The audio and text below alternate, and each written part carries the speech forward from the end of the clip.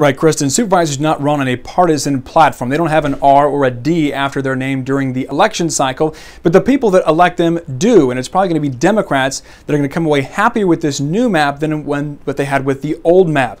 I'm going to go through district by district. What changed? I want to start with District 4. That would be David Couch's district. And let's take a look at what happened here. The old map was the most solidly Republican district based on voter registration data that we reviewed today. The new map, this becomes the most heavily Democratic district. David Couch's district changed significantly geographically. He loses Taft and a lot of southwest Bakersfield, both reliably Republican areas of the map. He picks up Delano, McFarland, Shafter, Lamont, and Arvin. Those are more reliably Democratic areas of the map. So that's going to be a complete 180-degree turnaround for that district, District 4. That is now the second of the majority Latino districts that this whole thing was going about to create. Let's go to the next district now, District 5. This is Leticia Perez. Old map, this was a heavily Democratic district comprising mostly Arvin and Lamont. The new map, also heavily Democratic, but now it is East Bakersfield. Again, she loses Arvin and Lamont, picks up most of that district, just shifts to the north geographically to pick up East Bakersfield. So there's the two heavily Democratic districts. Now let's go through the other three. District 1 there, Mick Gleason, his map shrunk geographically. He had been up in the mountain communities. His district had gone all the way down to the valley floor, to Highway 99.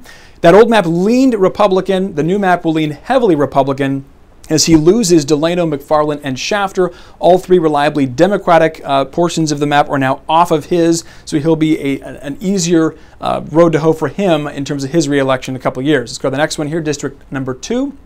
Zach Scribner. Opposite effect here, in terms of geography, his district grew quite a bit, picked up some more areas of the map. He will be extending much farther to the west. His portion of the map leans slightly Republican on the old map according to that voter registration data. Now will be leaning more heavily Republican based on gains that he has now in the map on Taft, Maricopa, and Fraser Park areas. So again, a more conservative map for District 2, Zach Scribner. And District 3, we're going to be looking at here is Mike Maggard.